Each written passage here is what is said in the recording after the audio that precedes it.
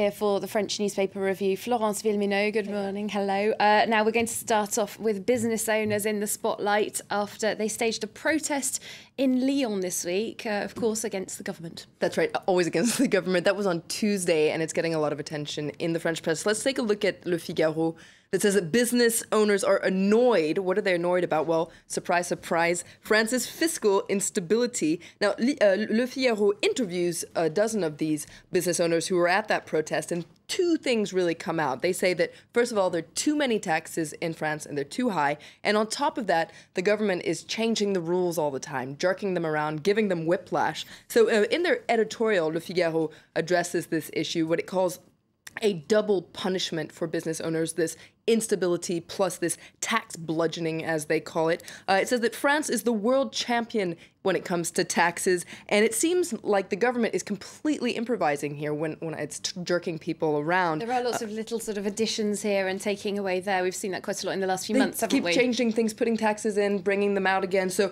all this is bad for business, according to Le Figaro, and it's stopping businesses from creating jobs. Now, L'Opinion looks at some business owners who have decided to take matters into their own hands. They're so fed up with the government that they're actually going to, well, run for office. They're going to join either existing political parties or create their own movement. So L'Opinion takes a look at these CEOs who are shaking up politics. Okay, so quite a lot of sympathy there in the right-leaning press. I imagine it's probably the opposite in the left-leaning papers. Surprise, surprise.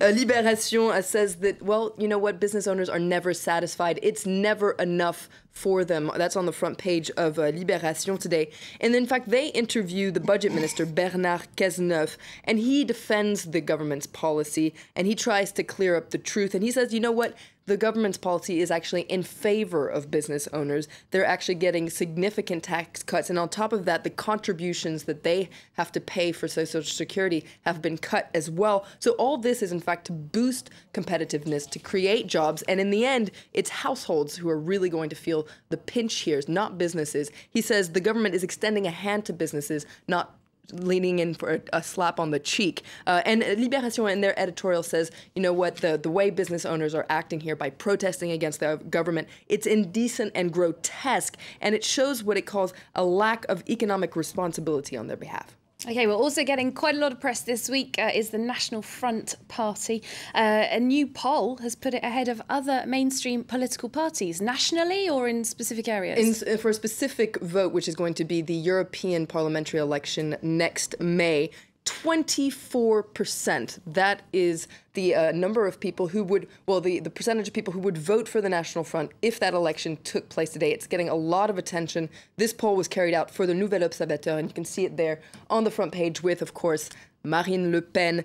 Now, l'UMP, so the right-leaning party, got 22%, Socialists 19%. This is really incredible. This is the first time that the National Front has come ahead of those parties. And according to Nouvel Obs, as many people feared, it could really become the leading party in France as well. So a lot of people are upset about this, but some people are actually quite happy about this, including this man who you might recognize, Alain Delon, legend of French cinema. He gave an interview to a Swiss paper, Le Matin, and he came out in saying that he really approves of the National Front. He finds the party's progress uplifting, and well, he says that all this is due to a sense of gloom and a lack of political action. So it's a big endorsement for the National Front from Alain Delon.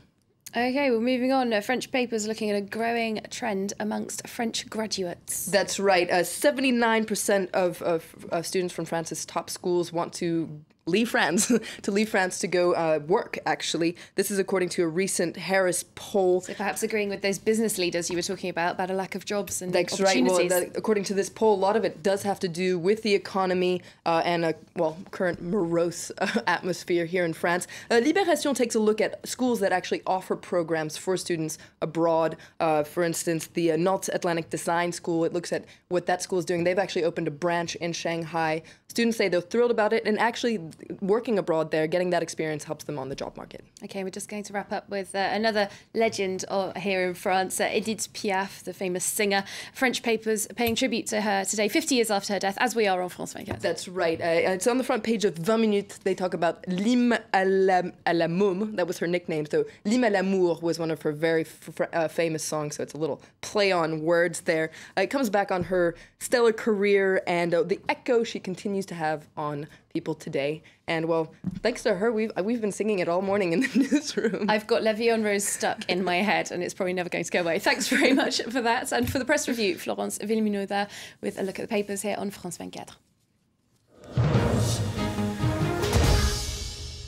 Time for a short break here on Live from Paris. But coming up in Focus, we're taking you on patrol along the Israeli-Lebanese border as Israel reacts to the latest events in Syria and a new president in Iran.